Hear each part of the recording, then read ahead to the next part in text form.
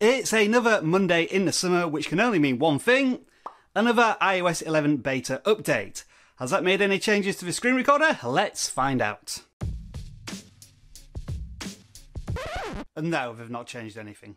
Hello folks, welcome back to the Video Gadgets Journal, and if you're not sure what I do on this channel, I mainly focus on iOS screen recorders, and in particular, over the last few months, we've all been getting very excited about the built-in screen recorder for iOS 11, which is currently in the beta phase. Now, I've covered every single beta so far, so you can check my playlist for more information about those changes, features, functionality, but for this latest one, iOS Beta 8, developer beta release, there doesn't look as if there's been any changes whatsoever. It was a small download at 60 megabytes, and I've got listed here all the current things that are in there, such as bugs and features and whatnot, so take a look there. So with that being said, let's move on to the future of iOS 11 and screen recorders. What do we have to look forward to in the next month? Apple tend to have a set routine for the second half of the year, and it goes along the lines of this.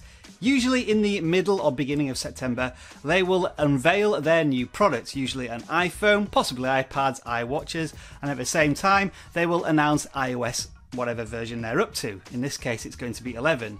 About a week after that, the iOS latest version is usually released to all users, and then 2 or 3 weeks after that, they launch their new iPhone product. So what we're looking at here is the end game in terms of iOS 11 beta releases. We're probably around about 3 weeks away now.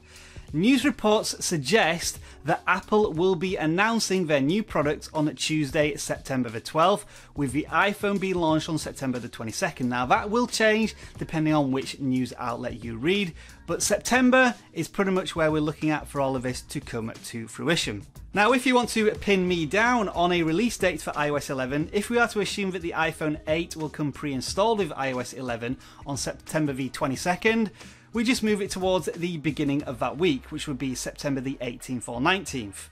If I'm wrong, you can flame me in the comments.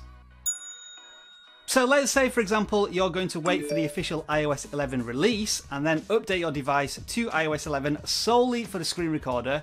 Should you do that? Well, my advice right now is still no. There are 1 or 2 bugs with the recorder, especially when it comes to recording microphone audio, which AirShow still does a lot better. And of course, once you upgrade to iOS 11, you're killing all the other screen recorders which currently don't work on iOS 11 or very poorly, and you're going to have to rely on this internal screen recorder, which still has 1 or 2 bugs. And I'm not sure, with the time Apple have left, they're going to see the screen recorder as a priority. I don't think, from my memory, they've actually made any changes to the screen recorder since Beta 5, which was 3 or 4 weeks ago. So whether they're going to look at that in the next couple of weeks, I certainly hope so, but it's not a high priority, I wouldn't imagine, for the developers right now. There is also the side question of whether Apple will allow third-party screen recorders onto the App Store since they have their own.